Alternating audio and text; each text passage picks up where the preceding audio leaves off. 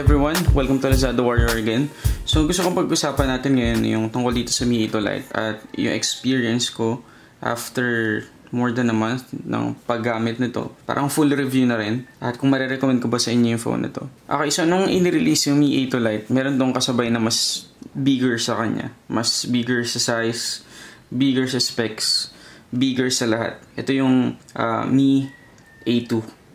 Okay, so kaya siya Mi A2 Lite kasi para siyang mas mababa ng kaunti sa specs pagdating sa Mi A2. Okay, pero worth the money pa rin ba yung cellphone na to? Kung ito yung pipiliin natin over the Mi A2, sulit pa rin ba siya sa pagdating sa camera, pagdating sa performance, pagdating sa battery, etc. etc. So yun ang pag-uusapan natin ngayon. Okay, so yung una nating pag-uusapan guys ay camera. Okay, yung camera niya ay dalawa sa likod. Meron siyang 12 megapixels 2.2 aperture na camera, dalawa yan, dalawang 12 megapixels. At sa harap naman, meron siyang 5 megapixels 2.2 aperture. Okay, maganda ba yung quality ng camera niya? Well, pagdating sa outdoor shots, guys, sulit siya. Okay naman, pasado na pagdating sa standard natin, pagdating sa mid-range. So ito yung ilang shots ng Mi A2 Lite. So makikita ninyo na pagdating sa details, okay naman siya. Madaming details siyang nakukuhanan, malinaw naman. At pagdating dun sa portrait mode o yung bokeh, okay din yung focusing niya, okay yung depth of field niya sa likod. So overall, okay naman yung dual camera niya sa likod.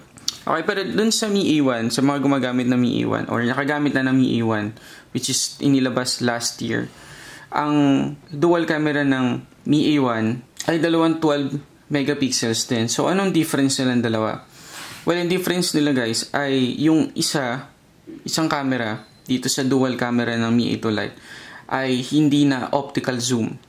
Ang tawag dito ay depth sensor. Kaya pag sinabing depth sensor, mas magiging realistic yung depth of field sa likod o yung blur sa likod kapag portrait mode yung kinukuha na natin o yung mode natin sa camera. So, mas okay yung labas ng blur pagdating sa portrait mode. So, babagsak yun sa sariling preferences natin guys or sa sarili nating gusto.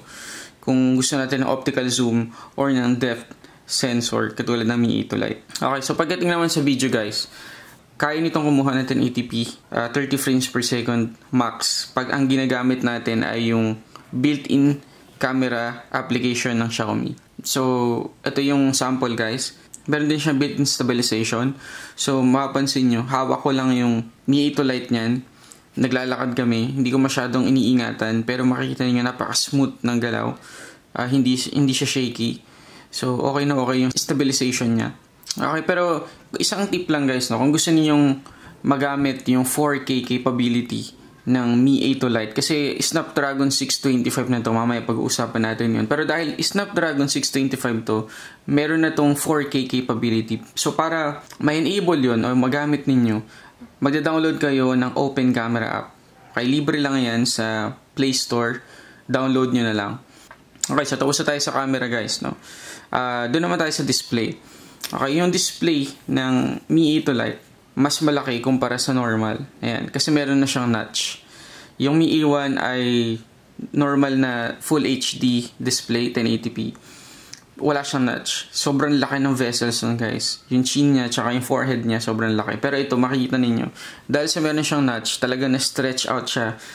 Mula dito sa baba, maliit na lang yung chin niya, hanggang dito sa taas. Meron siyang 432 ppi. So, okay na okay yung kulay, yung display, viewing angles, guys. Kahit saan nyo tingnan yung display kapag nanonood kayo ng video, wala akong nakitang problema para sa akin. Malinaw naman siya. Okay, pero doon sa mga hate ang notch, okay, meron siyang notch, guys, no? At hindi na itatago yung notch sa ngayon. Pag dumating yung Android 9, ay malamang merong feature doon na matago or ma-hide yung notch ng mga phone na merong notch na Android. Kasama na itong Mi A2 Lite. Okay, dun tayo sa chipset guys. Nasabi ko kanina na itong Mi A2 Lite ay merong 625 Qualcomm Snapdragon na processor na merong 2 GHz na speed. at merong Adreno 506 or 506 na graphics. Okay, so okay na ba yun? Well, outdated na siya. Kasi yung Mi A1 last year, ito rin yung gamit ng chipset, exactly the same. Pero okay pa rin ba siya sa 2018? Well, para sa akin, okay pa rin. Kasi andun pa rin naman yung performance niya. Pasok pa rin eh.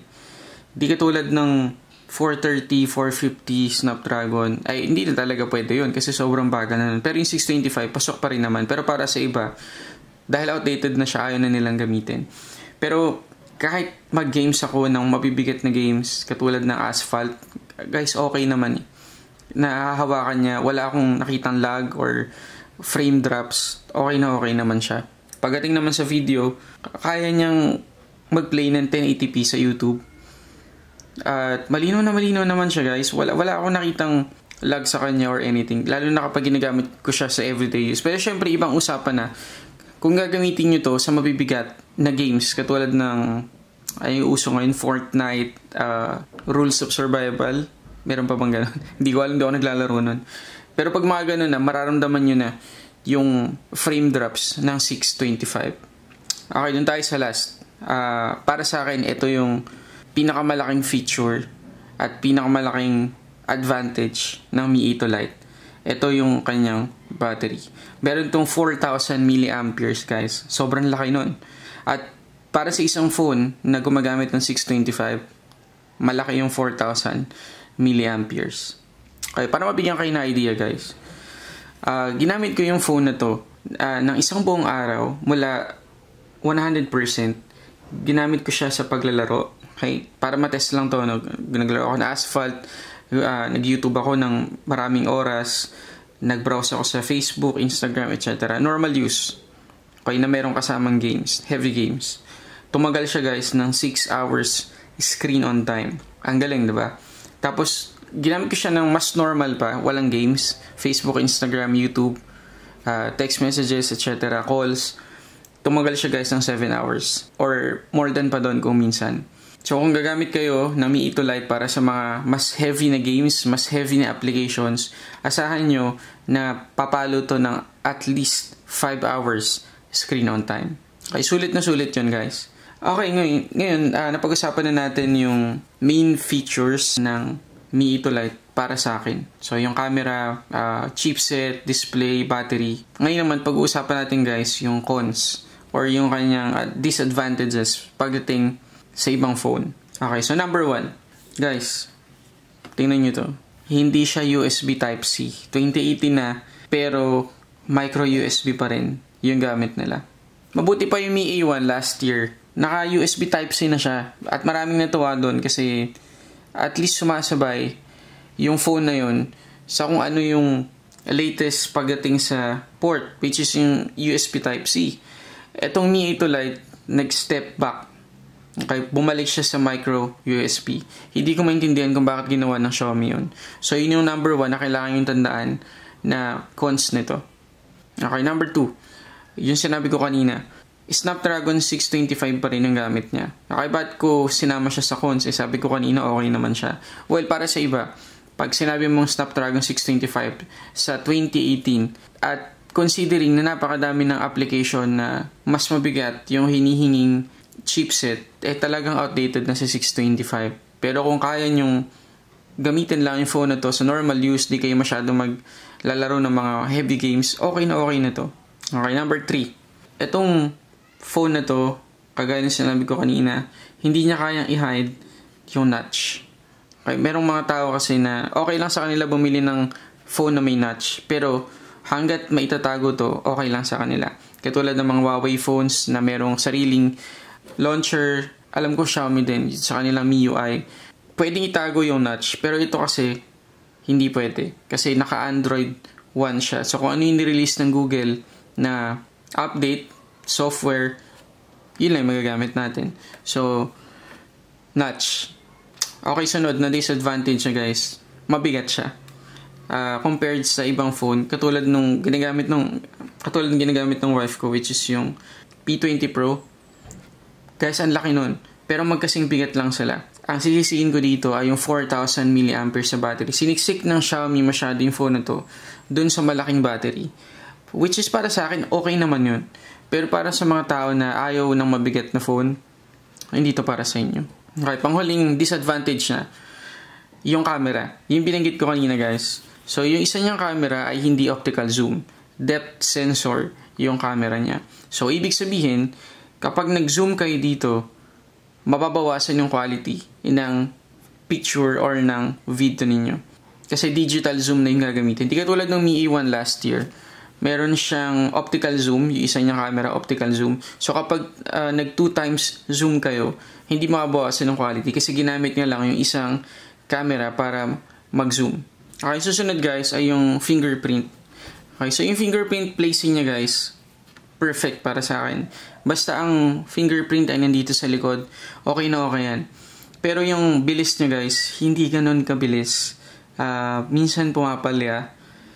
Pero okay naman kung minsan. Pero para sa akin na hindi palaging tuyo yung kamay kasi pasmado ako.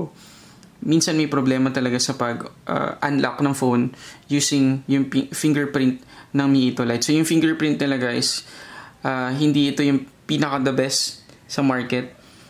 Baka isa pa to sa pinaka-worst. Okay, so yun lang guys, no?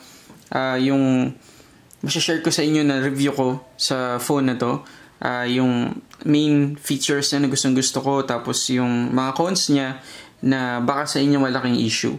At least alam nyo bago kayo bumili. Pero final verdict ko dito guys, marirecommend ko pa rin siya sa taong to, sa 2018. Para sa mga gustong bumili ng mga mid-range na phone, guys okay to kasi Android One siya eh. So monthly meron kayo update. Kapag nilabas yung Android Pie, Android 9, mauna kayo sa mga makaka-receive nun. Bago pa yung malalaking manufacturers ng phone like Samsung, mauuna to kesa sa kanila kasi nga naka-Android One OS siya.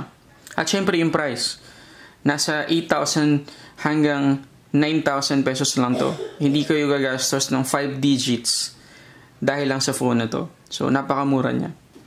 Okay, may bonus ako guys na gusto ipakita sa inyo, which is ito yung gamit kong case. So lagay ko lang.